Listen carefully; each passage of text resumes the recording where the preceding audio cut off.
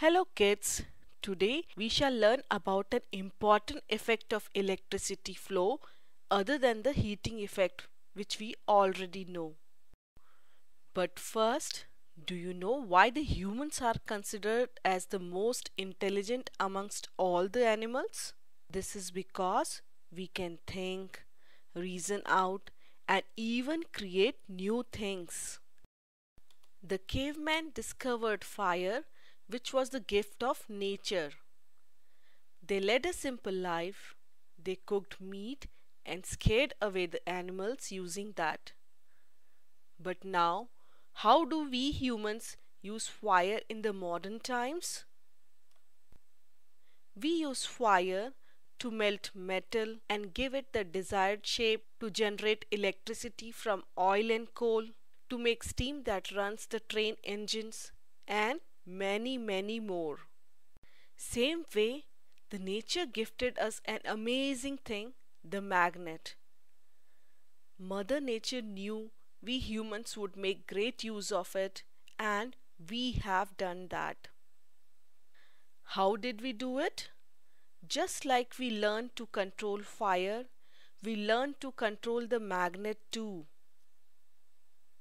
Nowadays, we don't need to rub two stones, that is the flint stones, with each other to make fire like it was in the Stone Age. We invented our own ways to make small or big fire. For that, we invented matchboxes, lighters, furnaces, etc. Same way, humans also invented new ways to make magnets of different size, shape and even strength. We can make weak or strong magnets for different purposes, like making a speaker in small radio to pulling a huge iron block by using the crane. How did we do that?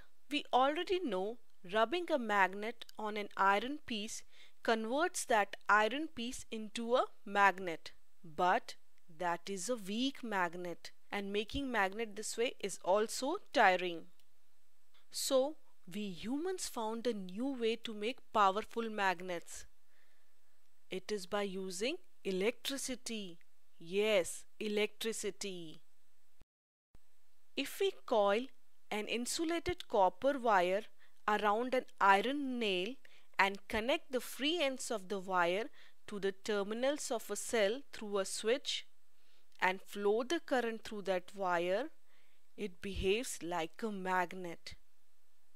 Unbelievable? Is it possible? Let us test it.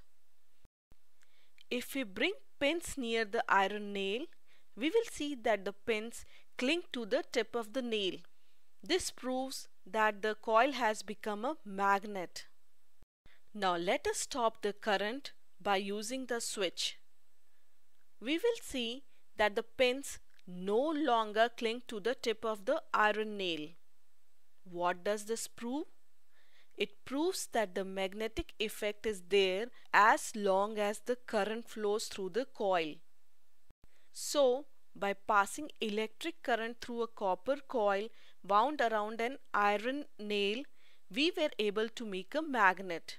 Is it possible to increase its magnetic strength? Yes, it is very much possible. We can increase the flow of current through the wire.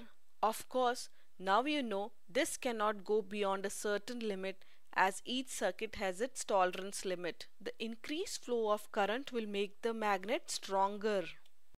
We can also make a stronger magnet by applying another method. That is, by increasing the number of turns of the copper coil around the iron nail. So, we know how to make the magnet stronger and stronger. You may ask, why was the gaining control over the magnet so necessary? Well, we cannot control the power of the natural magnet. Also, we require magnets of different shapes and sizes too. Hence, the natural magnet cannot be used in many machines. Now we know when the electric current passes through a wire, it behaves like a magnet. This is the magnetic effect of the electric current.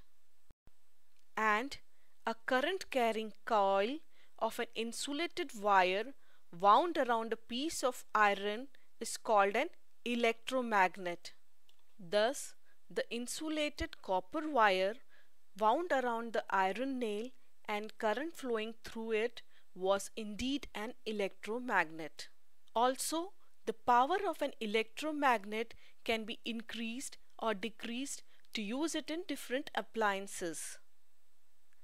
As we saw, by increasing or decreasing the number of turns of the coil and by varying the flow of current through the coil, we can change the strength of the electromagnet.